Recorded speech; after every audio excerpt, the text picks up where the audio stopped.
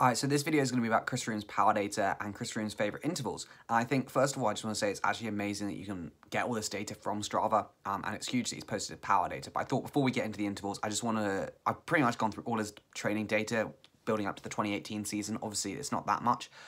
He uploaded some 4 weeks though, so I just want to go through it quickly, what I gleaned from it. Number one, he loves hours. He does 30 hours weeks with intervals, like 4 weeks in a row, so that's huge.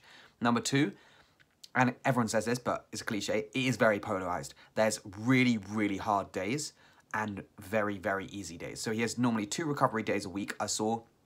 Then he had maybe two or three endurance rides, and then 1 tempo efforts. But like, when I say tempo efforts, you'll see they're like an hour and a half, 2-hour tempo and long efforts, which is what, to be fair, Dr. Stephen Silas says you need to do if you're going to do those efforts. They should be 2 hours long, which he's doing, or their threshold efforts, and they're really hard.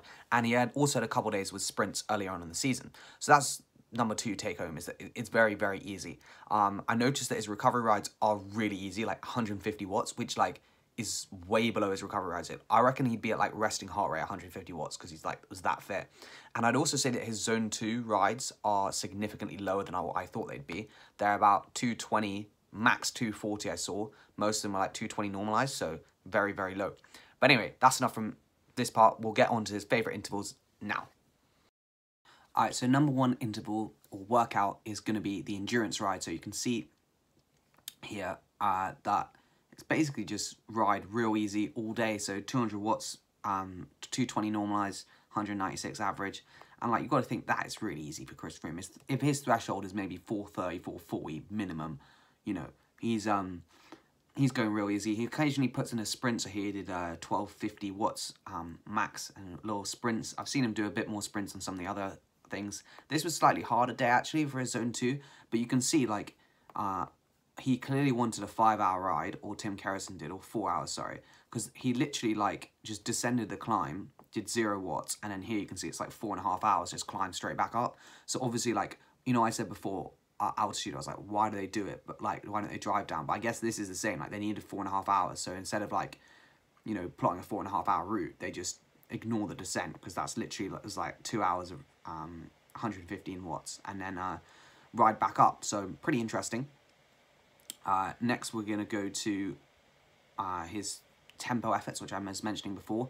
These are done slightly early season. I didn't see them done as much when he was when he started to train. So this one here, I think, was in was December, maybe January. But you can see 2 hours on a TT bike, 325 watts average with these spikes. He tends to throw them in, I think, every 12 minutes or so, maybe a little bit longer, but I don't think the science of the spikes is too much. And in terms of intensity of the spikes, again, I think it's just like 500 watts for a minute or something. So a minute to 45 seconds seems to be what he does, and maybe 120% of FTP-ish, if you're looking to copy it. But he does it there. He also does one here as well. And you can see that some of the progressions, like, when I looked at his trainer, I was going week after week after week, and he'd go from like 330. He did one of these, which I couldn't find now, which was like 360 watts for 2 hours, in the same interval with the little spikes everywhere. And the point of the spikes obviously just generate more lactate, and then your body clears it at a higher workload. So next one we're going to go to is going to be his sort of spiked thresholds. It's hard to describe it, but you can sort of see it here. So like the first bit, so he'll do 2 minutes at like 560, so way over. Then I'll have 30 seconds rest, and then I'll get into like a high tempo at like a low cadence, so 60 cadence here, then go back up to 460 for 7 minutes, and then back to 370. But and I guess that's just the whole lactate threshold, but it seems to be that he finds it more useful. He often does the beginning bit at higher, so here was like 10 minutes really hard, but at a low cadence, so 60 cadence, and then 10 minutes into a slightly higher one as well. But yeah, and then he does similar here, 513 watts for 3 minutes, and then goes into a 20-minute block with spikes at 380 watts. So you can see there's a lot of crossover here. This is one of my favorite rides that's going to bridge nicely onto the next favorite workout. But so this one again, he has a lot of spikes to begin with. So if we look here, it's like a spike to begin with. Obviously the watts are stupid, like 430 normalized for 24 minutes, but we'll get onto even more stupid numbers. So he like spikes the first one, so you can see like here it's way above threshold, then settles into like 400, then goes below, then goes higher, then goes lower, and they seem to like these intervals quite a lot. He does one here as well, so if we look on the left hand side, you can see he did 20 minutes at 445 watts, which is bonkers. So this was this thing here again, you can see it's sort of like over-unders, and I guess that's my point. Especially so far, which you've probably seen, Chris Froome doesn't do steady state efforts very often. They're almost always over-unders. They might be quite far apart, etc, etc, but it's very rarely that he just goes out and sits like 400 watts for like an hour. There are some instances of that, but generally he doesn't seem to do that. But crossing over onto the next one, and you might have seen on this one as well, it's the same power file, which will go here, and these are the strangest intervals I've ever seen. I've never seen any of these in my life. I've never seen anyone prescribe them. So what they are is it's like 20 seconds, well, maybe like, it seems weird. It's like a 20-second max sprint, it seems, or 10-second max sprint, 10-second rest, and then another 10-second max, or not max, but like, you know, high intensity, not necessarily max, and then get into like a low, my high tempo. So here for him, it would be 380, so like a high tempo, and he just does that. So it's like really sprint, rest, sprint, and then tempo. And I don't really get why they do this. If anyone does know, because obviously I just research on Strava and look at people who seem to be fast. Like, I'm not actually a sports scientist or anything, but if anyone does know why this works quite well, but you can see overall it's like a 30-second effort, so it's like 10-second on, 10-second off, 10 seconds on. But yeah, he seems to love them. And this was the same workout where afterwards he then did 440, 450. And this was like, in my opinion, peak Froome. I mean, this is April 2018, a month before the Giro is going to start. He's whacking out 450 watts. And like, okay, I know he's done more. I think he's done 470 for half an hour fresh before, maybe more. But like, you know, 6.4 watts per kilo for 23 minutes, just mid-training, it is pretty mental. I'm not going to lie. And this is another example early on. We got the Plateau de Glières. This is some of the Tour de France recon stages that he was doing.